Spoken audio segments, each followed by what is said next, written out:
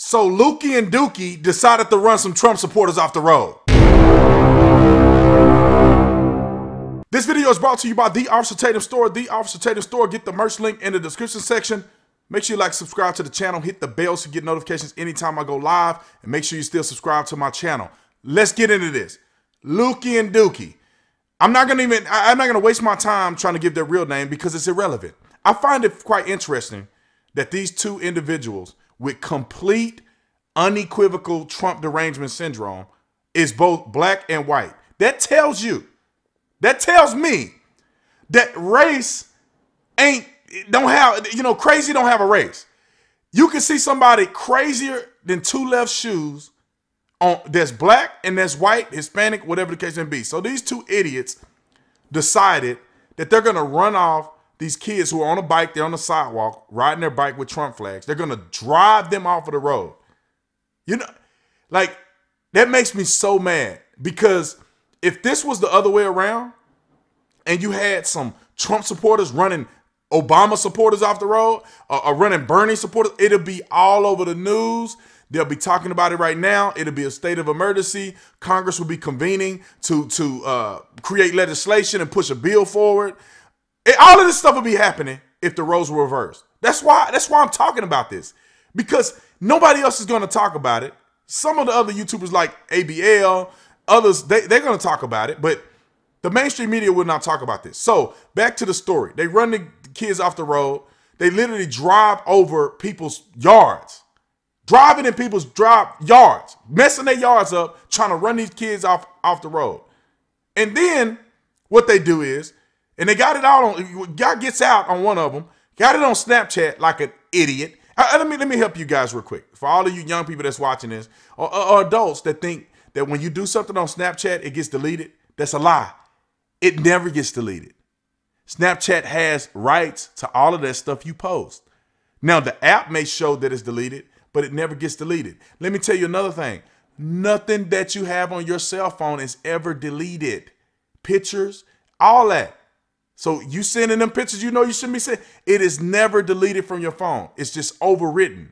And the police department has a software and forensic software that they can extract everything that was overwritten on your phone. Okay, I didn't mess some of y'all day up. But doing the stuff on Snapchat, the police department communicated with Snapchat and they were able to extract the video of what happened. And so on video, you have them harassing these Trump supporters. At one point, they took the flag, threw it on the ground, and drove over it intentionally. They could have killed these kids. Now think about this for a minute. I want y'all to consider this.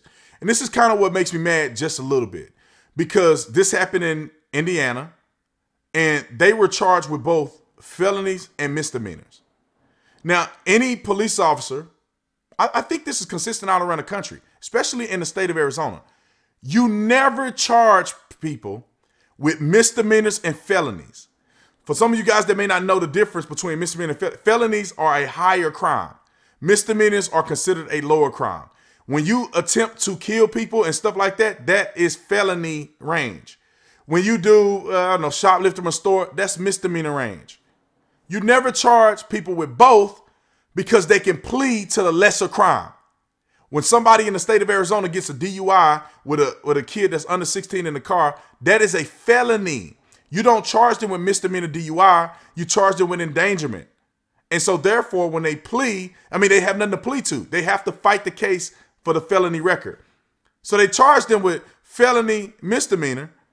They're going to just plead to the misdemeanors, and it's going to be done with. So all this drama that has occurred, literally putting people's lives in danger, destroying property, assaulting people, essentially, is going to go under the rug because they charge them felony and misdemeanor together. Now, in Indiana, if it's different, somebody correct me in the comment section.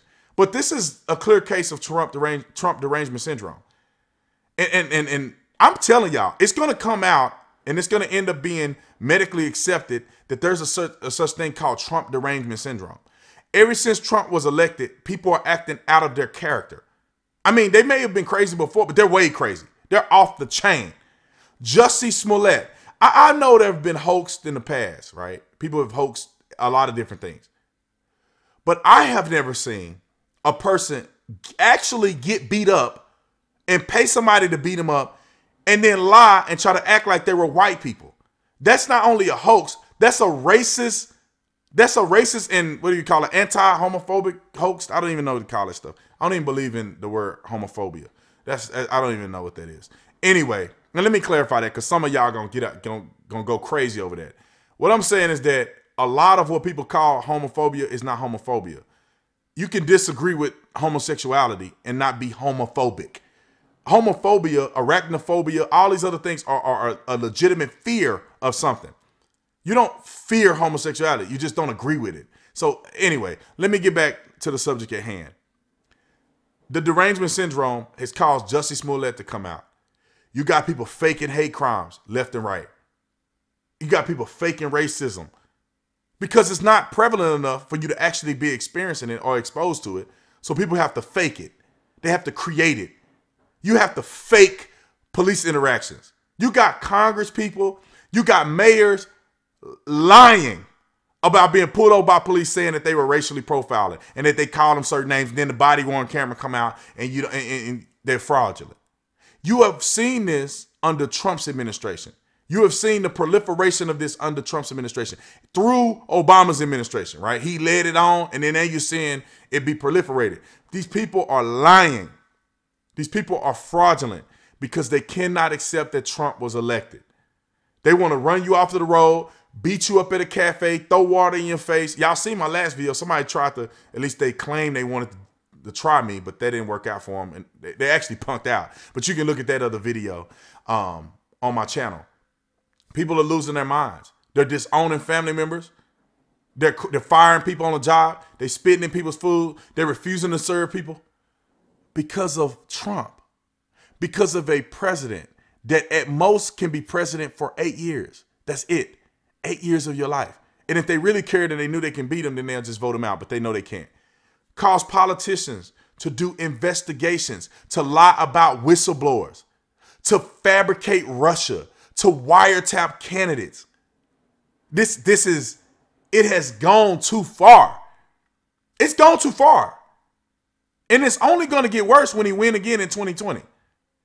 Trump win again in 2020, well, they're going to combust. They're going to literally go and have to check in the hospitals because they're out of touch with reality. They don't know how this is happening because the American people don't want socialism. The American people don't want you to raise their taxes. If you can lower taxes and the economy boom, people love that. Interest rates on homes are low. People love that. That's benefiting the people, not the government. I think people need to understand that. But anyway, back to the subject. This Trump derangement syndrome, people are just out of control. I want y'all to write in the comment section. I know it's late in the video to say this, but those soldiers who have made it through 8 minutes, because half of the people only watch half of the video. So anyway, if you made it through the 8 minutes, I want you to comment your experience being a Trump supporter. How people have come out against you, fought you, tried to fire you, family members disowned you. I want to hear from you in the comment section because it's getting out of control, man.